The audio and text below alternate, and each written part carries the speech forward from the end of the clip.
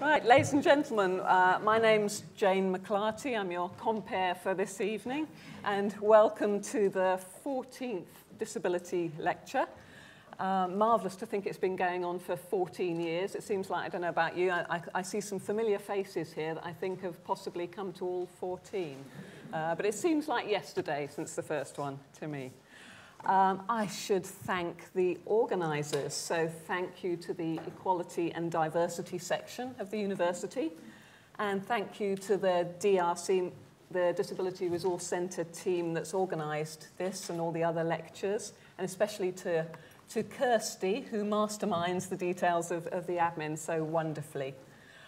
I should just make the usual announcement that we are not expecting the fire alarm to go off, and so if it does go off, the exits are on either side, and for those who can make it to the top of the stairs, there are exits at the top of the stairs too.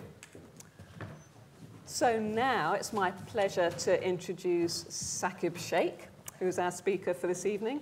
Saqib is a software engineer who's currently working for Microsoft in the Artificial Intelligence and Research Group. Saqib was drawn to computers by the independence they gave him, and he went on to read computer science at Essex University.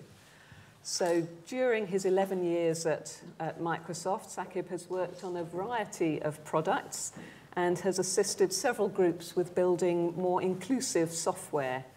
He also continually tinkers on side projects, often focusing on empowering people with visual impairments to do more.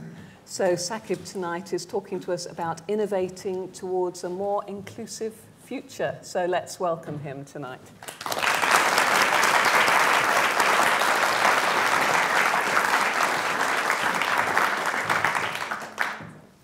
Well, thank you very much for inviting me to speak here tonight. It's an honor to be speaking at such a prestigious event in such a grand environment. The last time I was here at the University of Cambridge was many, many years ago when I was still at school visiting a friend. Wow, so much has changed. As you heard, I'm a software engineer. I like making things that help people. I'm also blind, and recently I got to put these two things together. And at Microsoft, I've been working on researching how artificial intelligence can be used to provide someone who is blind or visually impaired with more information about their visual environment. And that brings me to the topic of this lecture tonight, innovating towards a more inclusive future. For me, technology has been a big part of my life ever since I was a kid. I went to a school for visually impaired kids, New College, Worcester. For me, that was an amazing environment. It helped me to learn to be independent, and it really took disability off the table. It was a great environment. But now, looking back, I realize just how much was going on behind the scenes to make everything just so. So many hard-working teachers and support workers. And a bunch of technology too, whether that was all the different, I guess you'd call them assistive technologies, whether that's screen readers and magnifiers on the computers, or the machines that made all the tactile diagrams that let me feel all the maps of the world that I could never understand quite. Or all the different gadgets that we had that spoke. And so it was in that environment that I got hooked on tech initially. I learned to program and had a couple of invaluable mentors, older students, who both, in fact, actually studied computer science at Cambridge, here at St. John's College. Later, when I was at university, I realized just how involved it can be to make things truly accessible. If there are any students in the audience tonight, you may be familiar with this. You have to make sure that you have lecture notes in the format which is accessible to you, and I had to scan my books in. But unfortunately, technical books, even then and still today, are not as easy to access as they should be. So I had to have a crew of people reading things out to me. And that's how I got through university, and I did well, but it was interesting challenges. And I remember this one point I'd like to share with you in particular. It was right at the beginning of my first year. And I had to do this compulsory hardware course, which was even less accessible than most. Right, I'm a software guy, I have to do hardware, right? So none of the notes are accessible. None of the software is accessible. So I have to get one of my readers to sit next to me to do everything. And I go through the course, but just imagine someone sitting next to me and they're reading me these circuit diagrams. And they're saying, there's this, connects to this, there's a line here, connects to this. And I'm trying to get this all in my head, and then I'm like, OK, change this. What happened? And then they're telling me, OK, now this connects to this. And this. It was an awful course to have to do. But I got through it. And I just remember there was this one point, it's a vivid memory that stays with me. I called home, and I was having a bit of rant to Mum. I was like, everything's rubbish, don't like anything. How am I going to get through this course? How am I ever going to have a career in this industry if this is how inaccessible it is? And something my mum said, she calmed me down in the way mums do. But then she said, you're a programmer. You make things. Maybe one day you'll make something that makes this easier for you and for others. And maybe that's obvious, but to my 18-year-old self, it was something of an epiphany. That, wow, maybe one day I could use technology, the same technology which is so inaccessible now, but use technology to solve problems for myself. And that was something that really stuck with me. So then I went on into industry. And for the first many years, 10 years plus, I didn't want to make accessibility or blindness part of my job. Nothing wrong with that. But for me personally, I wanted to prove to myself and everyone else that I could be successful in the mainstream industry. And I guess another story related to that. When I was at school, there was a competition, an engineering competition, and I'd made a Braille translator. And there was this big do at the Millennium Dome. That dates me a bit. But yeah, so we're at the Millennium Dome, big do, and there's several judges walking around all the different tables. And I'm really excited to meet the CEO of quite a well-known company. And he came around and he seemed quite complimentary, quite interested. But then just as he's leaving, he's like, you know what? You'll never make any money from this. You'd be better off just making Braille by the hour. And that's sort of his parting shot. I was like, ouch. And I think that also, so yes, when I went into industry, I wanted to prove that I'm going to make it in the mainstream. But I always had these side projects at Microsoft, helping out a number of teams with making the software more inclusive, as you heard, or solving different accessibility problems. That's always been a side passion of mine over all those years. And then a few years ago, an interesting opportunity arose to make this part of my job. Well, let me tell you. So Microsoft, about 3 years ago, had its first ever hackathon. Now, this was an opportunity for the 100,000 plus employees around the world to hack on whatever interested them, whether that was technical or other processes. And I don't mean like, hackers like in the Hollywood movies, all the bad villains. This is more the original word, like to tinker, to solve problems. So faced with this incredible opportunity to spend a few days of whatever interested me, I thought, what am I going to do? And again, I came back to a memory from university days. It's funny how so many things start there. There was a friend and I in our bedrooms sitting late at night discussing, wow, you know, wouldn't it be great to have a pair of sunglasses with a camera on? And then there'd be a computer, and it would do stuff. And then that stuff would tell you everything that's around you. Okay, that was, you know, the dreams of teenagers. But I realized that, you know, that's still a far-off dream. But some small part of that might already be possible today. So that's what I did for the hackathon project. And I'll come back to that later, but that theme stayed with me, this idea of solving problems that were relevant to me. And in other hackathons, I worked on projects like, how do you represent data in audio? Like whether that's graphs or, you know, using a touchscreen to investigate data through audio.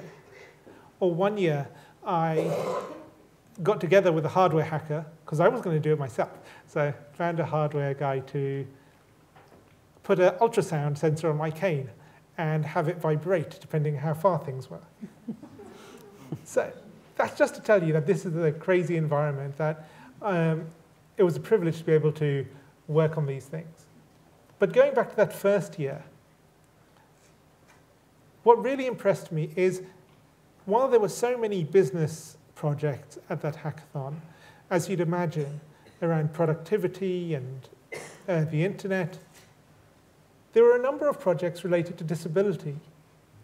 And you saw this trend of people who were disabled themselves or knew someone or just had an interest coming together with a team to solve that problem. One incredible project that year was the Eye Gaze project. It was inspired by Steve Gleason, who's a former NFL, American football, that is, player. He has ALS, motor neuron disease, and he wrote Microsoft an email saying, you know, I challenge you to find solutions to these problems, like, you know, how can I better communicate with my wife? And so a team came together inspired by that email. And they made some incredible things in a short amount of time, in the spirit of sort of tinkering and not necessarily making products, but, you know, just investigating and coming up with prototypes. And they mounted a tablet PC in front of his wheelchair, and along with an eye tracker. So now you have a piece of software which can see roughly where the user is looking on the screen. And you can have a keyboard which predicts the text, kind of like you have in your mobile phone, but for eye gaze. And that would enable someone to type faster, and as a result, speak faster too, which is really cool. And then they took that, and they thought, OK, what if you could drive a wheelchair using eye gaze, steer a wheelchair, I should say, using eye gaze too? I think the team could describe this way better than I can. So I've got a video to show you.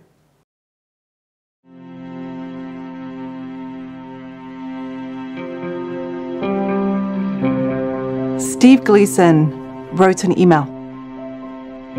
He said, I want to be able to move my wheelchair. I want to be independent. I want to be able to have great conversations with my kiddo. I did have the harebrained idea that users like me should be able to drive their wheelchairs with their eyes. A small team of innovators accepted the challenge. Hackathons can be really a good way for you to get your brain out of where you are, go to some place, invent some new thing. At the end of the hackathon, we had kind of a baseline eye gaze keyboard, and then for the wheelchair, we had something that was very cobbled together, and we barely got it working right when Steve was there.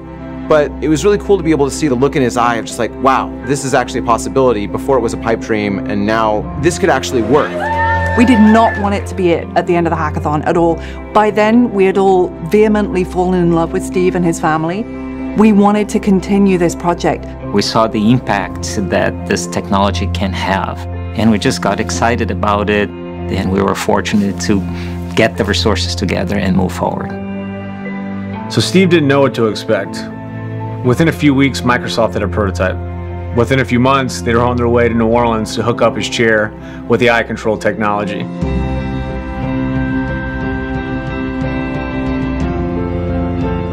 Steve Gleason is a force of nature.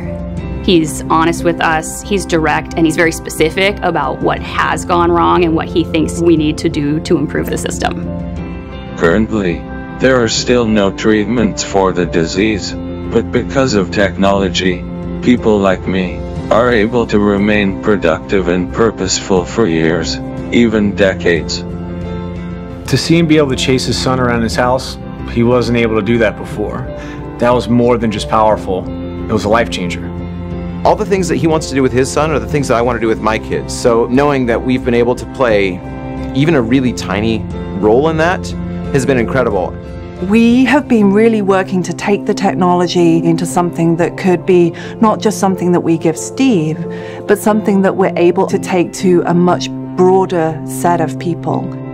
A lot of the people that we get to talk with and work with, some have passed away. We're against a clock, and we know that.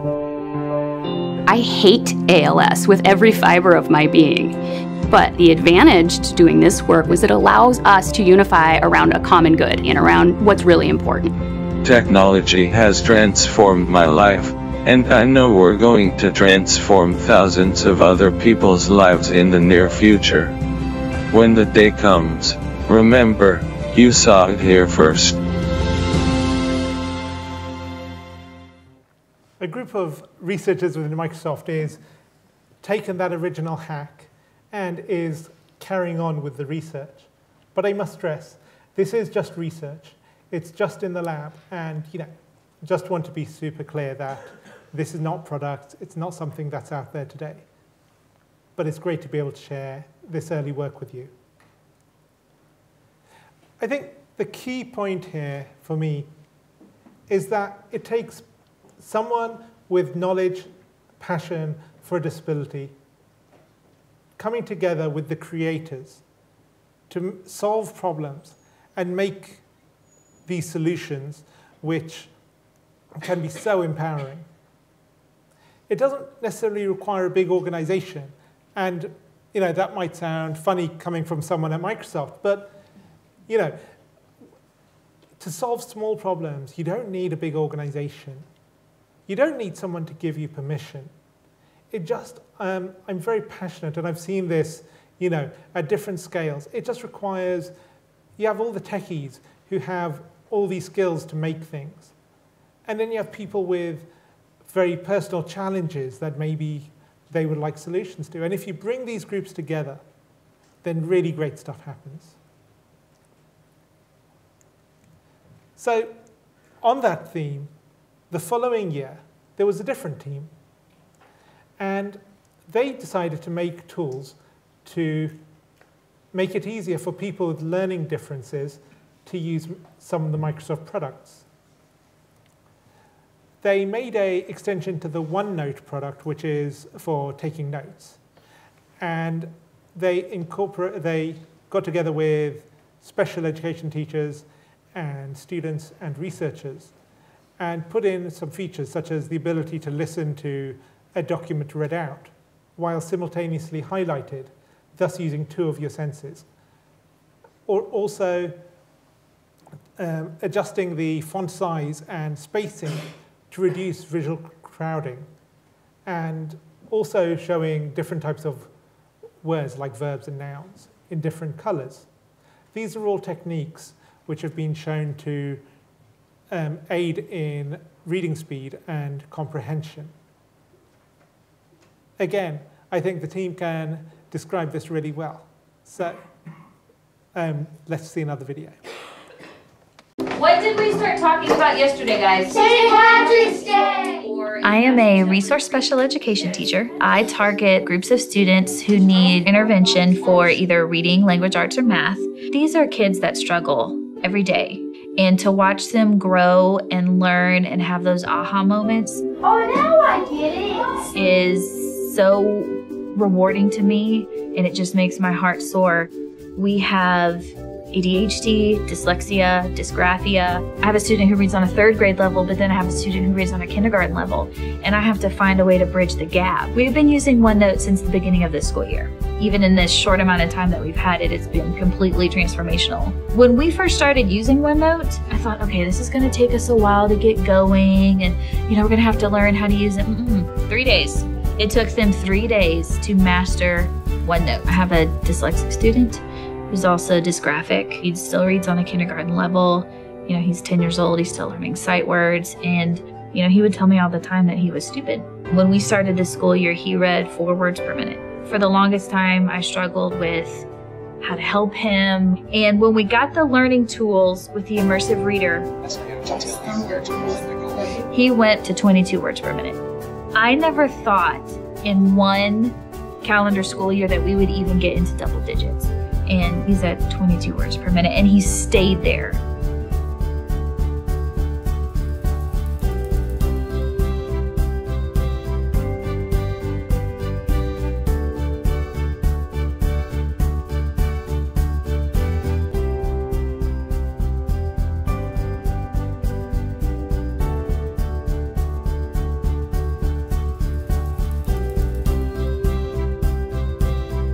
For my students especially, it's really transformed their educational experience. I don't know what next year will look like. I don't know what our possibilities are, because in my wildest dreams, I never thought this would be what it is. Sky's the limit.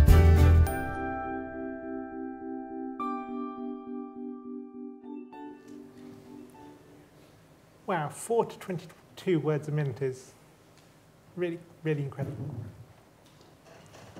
And I must apologize for the visually impaired people in the audience. I know there's no audio description, but hopefully the dialogue is good enough for that. I'm always happy to answer questions later. So even though it started as a hackathon project, learning tools actually went on to ship as part of a Microsoft product, initially in OneNote, and also some parts of it in Microsoft Word as well. So that's available today. But the features they developed, we found, were not only useful for people with learning differences. They're also useful to, for example, people learning English as a second language. And in actual fact, they can aid anyone in increasing their reading speed and comprehension. And that brings me to this idea of inclusive design. It's a design methodology being adopted by many teams across Microsoft. Whenever a designer designs a product or service, there's some inherent bias. But if you recognize what the bias is and who you're excluding with that design, then in fact, you can embrace diversity and find people who would be excluded using this inclusive design methodology, and then you focus in on individuals. And if you solve the problems for individuals with disabilities, then in actual fact, we find often that you're creating a better design for everyone. You could say, solve for one, extend to many. A really nice example of this is Skype Translator. This is a product which allows 2 people speaking different languages to communicate. For example, if I'm speaking, well, I speak English, but if I want to talk to a friend who's in France, for example, I might say hello, and the system recognizes what I said and translates it to French and speaks out loud, bonjour, but in a proper French accent. So very early on in the development of this technology, an engineer, Ted Hart, heard about this and had a great idea. Ted is hard of hearing, and he thought he's not been able to make a telephone call. So he thought, what if I could read what the other person was saying? So using that same technology in this core Skype translator, the team got to work and built some features so that it can now translate from one language to the same language, like English to English. But one party can either be typing instead of speaking or reading instead of listening, depending on their preferences. And there's some other interesting features too, like the ability to have live transcription so that someone who's reading can interrupt the person who's speaking. Again, let me hand it over to Ted on a video to describe some more.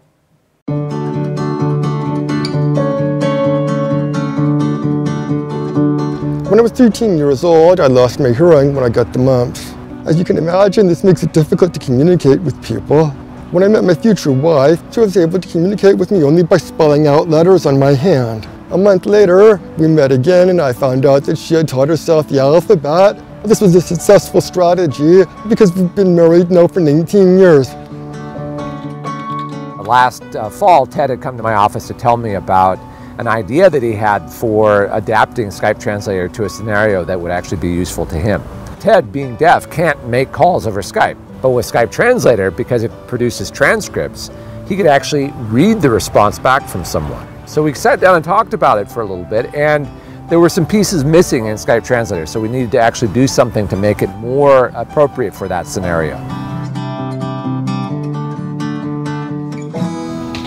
Is requesting an automatically translated call. I usually need to have an ASL interpreter for my meetings at work. It means that meetings have to be planned in advance, and sometimes this isn't always possible. It doesn't replace an ASL interpreter, but it gives me a lot of other options when one can't be reached at the last minute. Although these features were really impactful for Ted in his work life, what really hit me was the realization that there was a big impact on his personal life.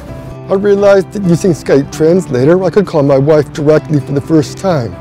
There are relay services that you can use, but they are inconvenient and require time to initiate the call. With Skype Translator, I just read the transcript and I understand what she is saying. It's really cool that 24 years after she learned sign language to enter my world, I can take a more full step into hers. So I was sitting back thinking about this and looking at it and realizing the impact that this could have for me, for people here at Microsoft, and for our customers, for people with deafness, with hard of hearing all over the world. Technology has that power. It can empower people to do things and make things easier. It's available now. Download it, give it a try, and help us to make this a better and better product.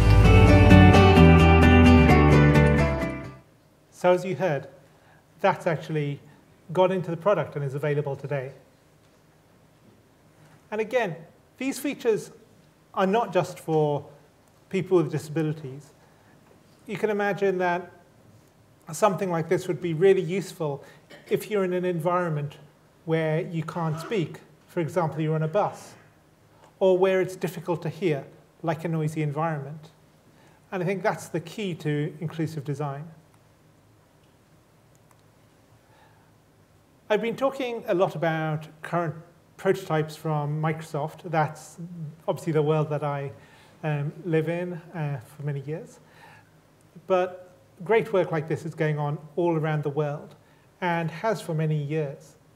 And it's interesting to take a look back at history to see where do some of these technologies come from.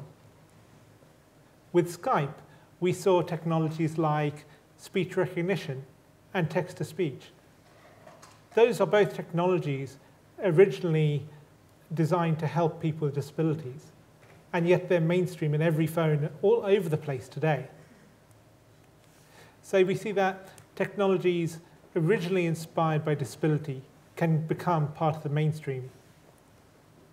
My favorite story about something like that is about the now famous scientist Ray Kurzweil.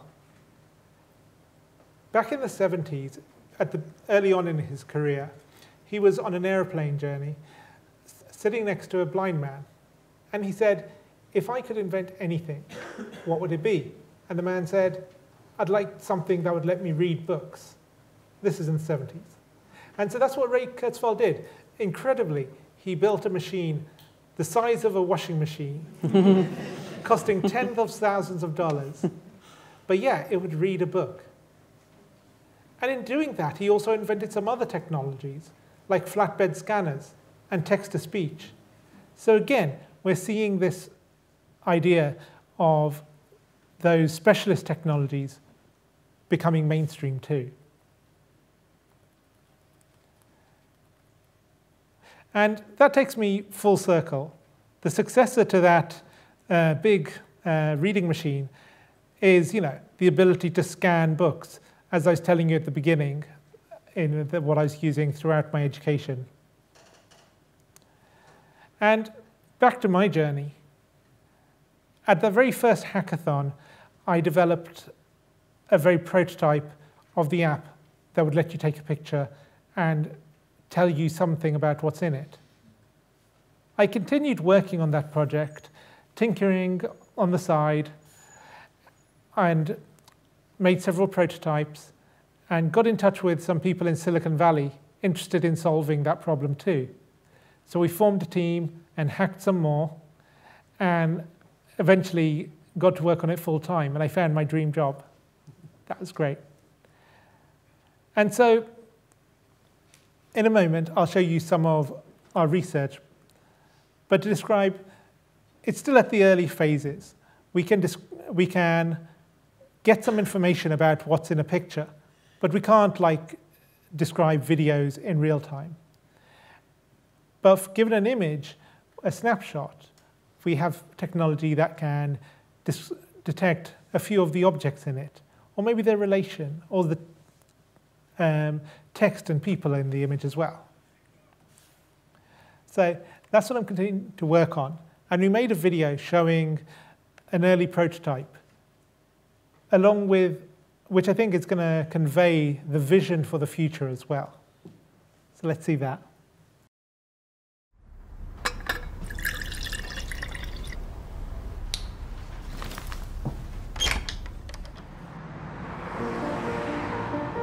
I'm Saqib Shaikh. I lost my sight when I was 7, and shortly after that I went to a school for the blind, and that's where I was introduced to talking computers, and that really opened up a whole new world of opportunities. I joined Microsoft 10 years ago as a software engineer.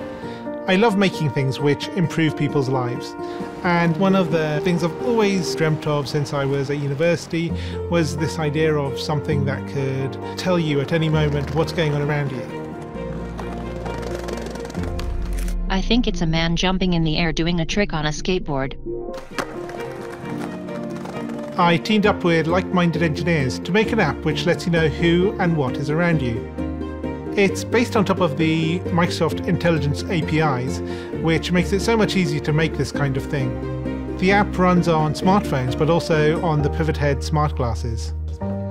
When you're talking to a bigger group, sometimes you can talk and there's no response, and you think, is everyone listening really well, or are they half asleep? And you never know. I see two faces, 40-year-old man with a beard looking surprised, 20-year-old woman looking happy. The app can describe the general age and gender of the people around me and what their emotions are, which is incredible. One of the things that's most useful about the app is the ability to read out text. Hello, good afternoon. Here's your menu. Great, thank you. I can use the app on my phone to take a picture of the menu, and it's going to guide me on how to take that correct photo. Move camera to the bottom right and away from the document. And then it'll recognize the text. Read me the headings. I see appetizers, salads, paninis, pizzas, pastas. Years ago, this was science fiction. I never thought it would be something that you could actually do. But artificial intelligence is improving at an ever faster rate. And I'm really excited to see where we can take this. As engineers, we're always standing on the shoulders of giants, building on top of what went before. And in this case, we've taken years of research from Microsoft Research to pull this off. I think it's a young girl throwing an orange frisbee in the park. For me, it's about taking that far-off dream and building it one step at a time. I think this is just the beginning.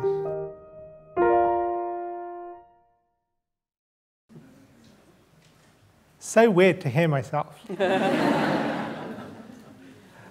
But but I hope that conveys some of the vision of what our research project is all about. I really hope that we can, take some of that vision and build more and more pieces, add more building blocks as artificial intelligence improves. And it's incredible the things we can achieve today. And I can't wait to sort of keep adding more and more to that. So, and yeah, I feel honored to be able to work in this field. And so to close, I hope I've given you an idea of how I believe that technology really can power people. Technology is really powerful for people with disabilities, And really, all it takes sometimes is for the right people to come together. People with knowledge of a problem coming together with the creators. And here at Cambridge, you have world-class computer science and engineering departments. And so if there's anyone with disability, I'd encourage you, go, find your local creator. And you never know what you could come up with. Thank you.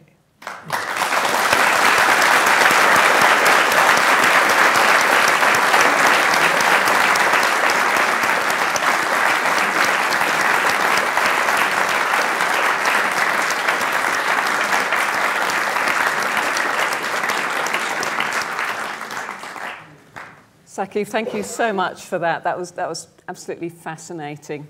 And I'm going to abuse my privilege now, sitting up here, by asking the first question. Well, I'm sure there'll be plenty of others. If I were to ask you what would be the thing you would invent, if you could invent anything, what would your answer be? As I say, I feel really lucky to be able to work on the current research project. So it would be something that furthers this idea of telling you who and what is around you. And I think they're just all these small little problems we face in our daily lives. And I'd like to just take them and solve them one at a time. In terms of thinking, what's the first? I don't know. Maybe finding an empty seat on a train might be one to start with. Thank you. Right, are there questions out there who would like the lady? There's a microphone coming to you. Thank you. And that was a lovely talk. Thanks very much. So one thing that I've noticed people have talked about with accessible technology is that a lot of the model for funding is these bespoke technologies that are often very expensive and are hard for folks with disabilities to pay for, and that things like smartphones that now have accessibility often aren't covered by things like assistance funds and so on.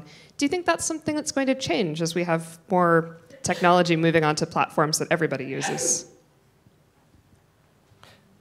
That's a tough one. So if I understand correctly, we're talking about this idea of you do need these specialist assistive technologies because a lot of research goes into these and they're very tailor-made.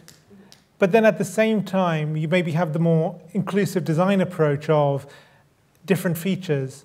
And I know some people talk of this like, a menu of customizing, for example, a phone or other device to the way you use it. And sometimes, for many people, that would be enough. And often the cost is low enough to be able to afford. But then sometimes I think you also need those very specialist technologies too.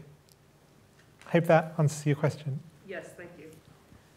Right, the lady in red there. There's a microphone coming to your right, I think. That's it. Thank you. Thank you. That was a really interesting talk. This isn't a question, it's just a comment.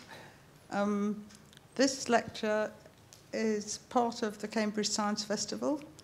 And one of the things, we've been to a lot of lectures. It was wonderful to see somebody using sign language. But this is the first time, and this is nearly the end of a fortnight, we've been to at least 2 lectures every evening and a lot at the weekend. And there hasn't been one that has had sign language. So if the powers could communicate with the powers that be that organise the Cambridge Science Festival, I think it's really important that at every lecture it's accessible to people who are hard of hearing.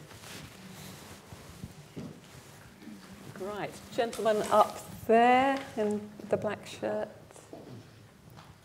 Just on the point of history, what group of people with disabilities do you think wrote the initial book when it comes to developing technology? Wow. I'm not well versed enough with all the history as to, which group. Being blind myself, I definitely know that route way better, but I'm trying to think of a smart answer here.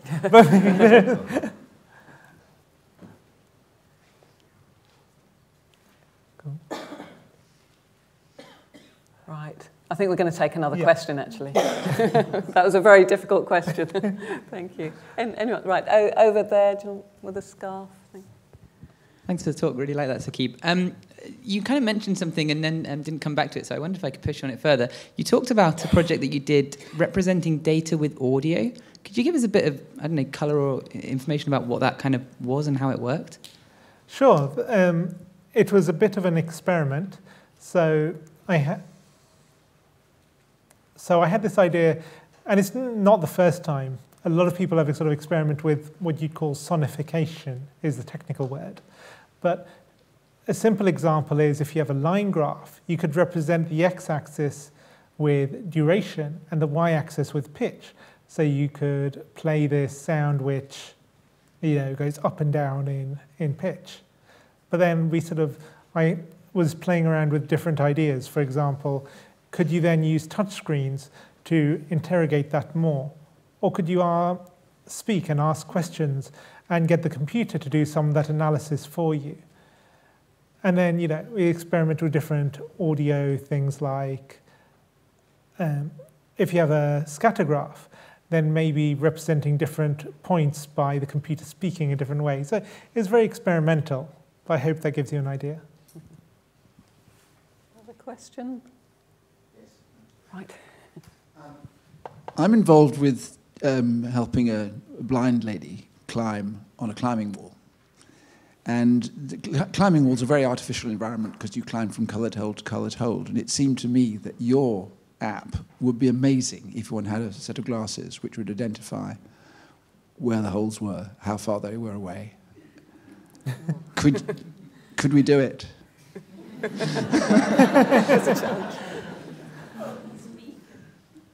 I think we're way off from that. Again, just to stress that the tech right now, we're just at the stage where we can analyze one photo at a time, and it's sort of very specific things. That said, never say never, and you never know when things like that will enter the realms of the possible. Another question down at the front here. There's a microphone coming to you. Yep, there's a microphone coming. Thank you. I loved your last example of a design that you were working on. So I'm wondering what the status and stage of that is, when it's going to be actually commercialized so other people with visual impairment could actually have this wonderful glasses that you were working on, and also what the pricing of that is going to be. Unfortunately, it is very much a research project, and it's very easy to get things working in a lab, but then it maybe takes a long time before you can get that working in the general case, and making things into a product, could take even, I don't want, but any time, but even possibly years, who knows. So I'm excited where the tech is going, but I must stress that, like some of the other technology I showed, these are prototypes in a lab, not products today, unfortunately. But I'm going to keep working on this, and I'm optimistic for the future. Thank you. Question over there.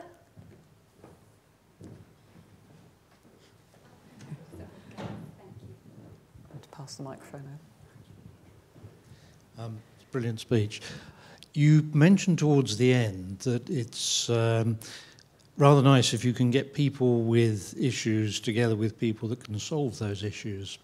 And I wonder to what extent the university, and this is perhaps more a question for the disability group, to what extent the university are prepared to put together hackathons, workshops, making stuff, and bringing together all of those people. It's wonderful that Microsoft do it, but you have a limited resource and, in fairness, a limited number of people, whereas the university has an enormous resource and global reach.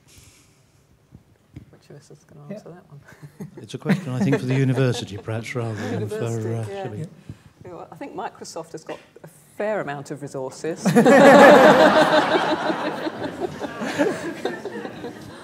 That's a very, very good question. Yeah, so, and it's one, I don't know if there's anyone here from the computing department. I was just going to answer. I mean, I don't know a terrible lot about it, but we do have them at the computer lab. So there are hackathons and things, and if the gentleman is interested, we can find out more and pass it on. So the university is actively involved in things like that. Good to know. But I'm sure there's more. Thank you. Right, there was a question here. Thanks. It's the first person who asked the first question again about technology.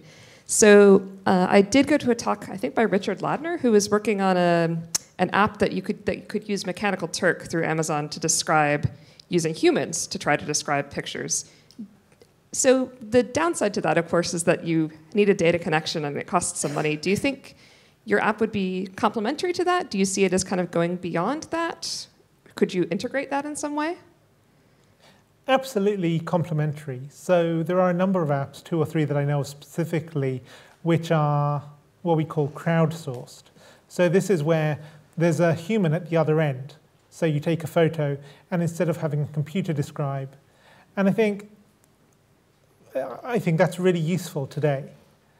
Having artificial intelligence do that just makes it more scalable when there's not a human available, or maybe in the future. Again, a lot of this is research, so I think we need to go down this route. And in the future, they might be able to do different things and availability. There's also the whole privacy, that sometimes you might not want something going out to a stranger on the internet. So I think they're definitely complementary. Thank you. Any other questions? Oh, yep, there's one just there. I'm working with Campsite to do a 3-dimensional crossword for blind people.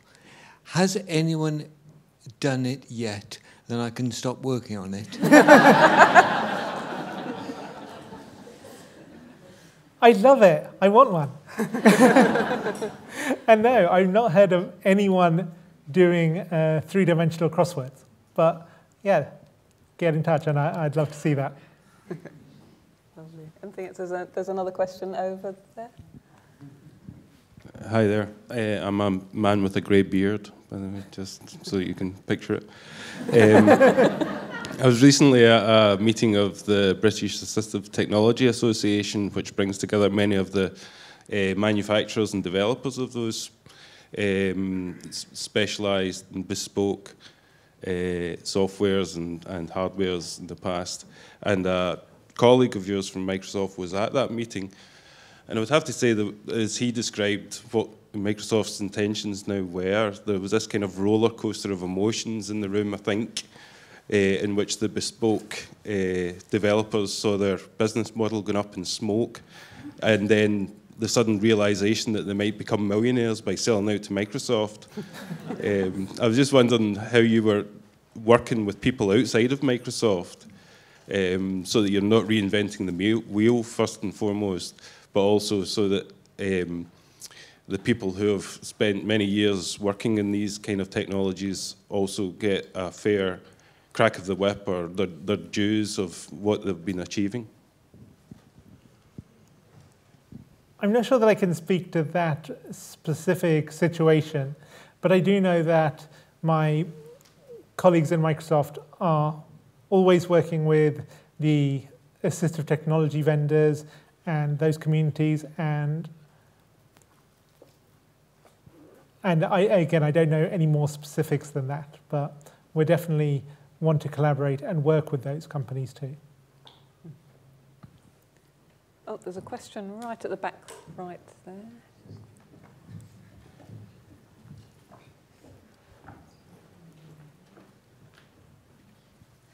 Hello, I'm a lady with long hair wearing glasses, and I'm sitting down. I'm definitely not jumping on a skateboard. I'm really interested in the title of the talk about innovating for an inclusive future. And obviously we've seen some examples of what are possible in the videos that you showed. I'd really like to know where you see this technology and other types of innovation taking us in the future, and paint us a picture of the inclusive future that you'd really like to see. Wow. It depends how far in the future, but I kind of I imagine this world, you see things today like Siri, Cortana, all these sort of personal assistants as they're called. But right now, you know, they're just doing very basic tasks. I imagine this world where maybe I will have some kind of digital assistant which is going to help me with fill in the gaps with whatever my personal situation, I'm not explaining this well, but I can't see, so maybe it's going to help me with visual things. And this personal assistant is going to help someone who can't hear with auditory things. And I guess I look at this way where you're going to have artificial intelligence which just supplements everyone's abilities. And that's not just for people with what you'd call, let me call it traditional disabilities, but everyone's different. Everyone has something they can't do. And so I imagine this world of artificially intelligent assistants which just fill in for you and level the playing field. And that really is just a far off dream.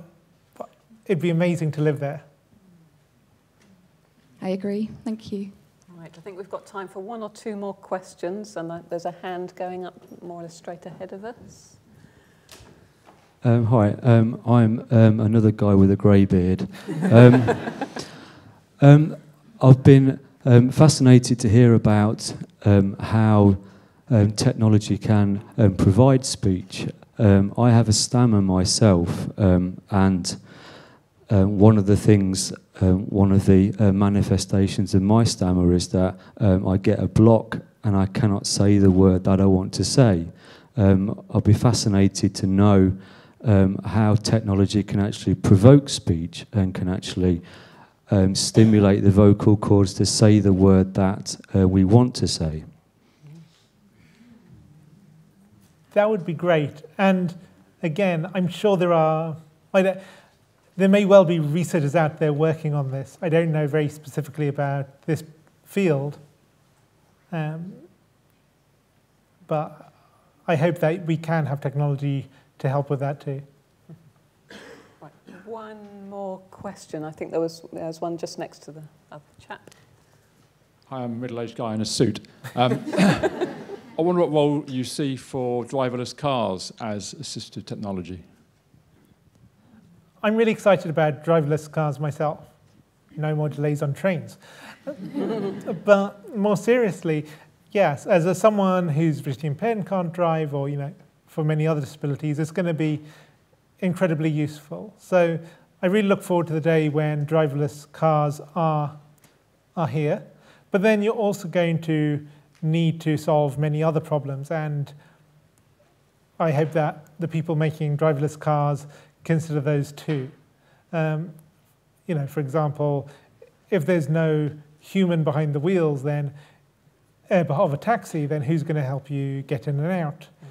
Or if the car gets stuck somewhere, then who's going to tell you why it got stuck or what's happening? So I hope that, I'm looking forward to driverless technologies, and I hope that they consider all the assistive angles too. I think we have to end the formal questions here, because I believe, as ever, there are drinks through in the room where you probably came in. But I'm sure Saqib will be available for informal questions for anyone who still has burning questions to ask. So can we just thank Saqib again for a fascinating talk.